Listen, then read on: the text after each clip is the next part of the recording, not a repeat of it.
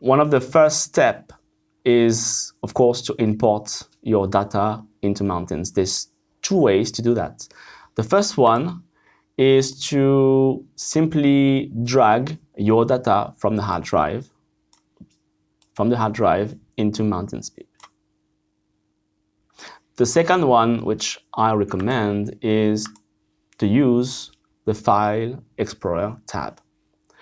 In the File Explorer tab, you can browse your hard drive, and the software will look and display thumbnails of your data. If you select one of them, you see the thumbnail, and you also have access to first level of information regarding the metadata stored in the files. When you want to import those data, you simply double-click, and the data will be imported into the document. You may have noticed that the workflow is being populated with new information. The first line is the raw data that we have just imported. And the second line is this frame here, which is the top 2D view, basically. If you select a different kind of data, such as a profile, you double-click, and then it's also imported in Mountains. And you see a second small tree that is linked to this profile. Of course, because you are using an SPM, most of the time you are not acquiring one single channel, but multiple channels. And you can import that as well in Mountains. When you have multiple channels, you will see it here. You have 3 channels and the number 3. If you import it, you can also drag and drop in the document.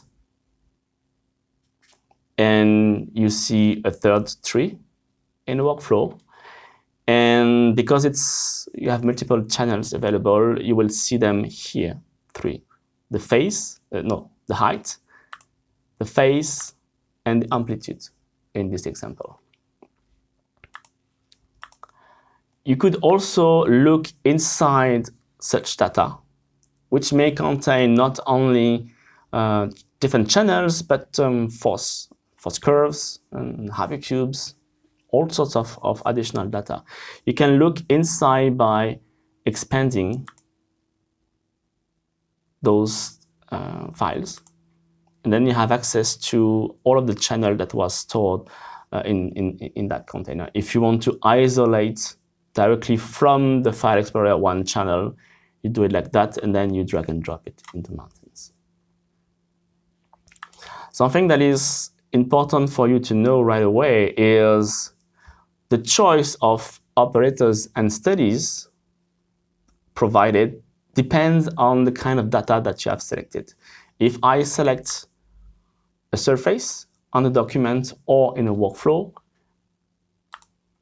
there's a list of operators that applied on the surface. If I select a profile, I have another list of operators that apply on profile.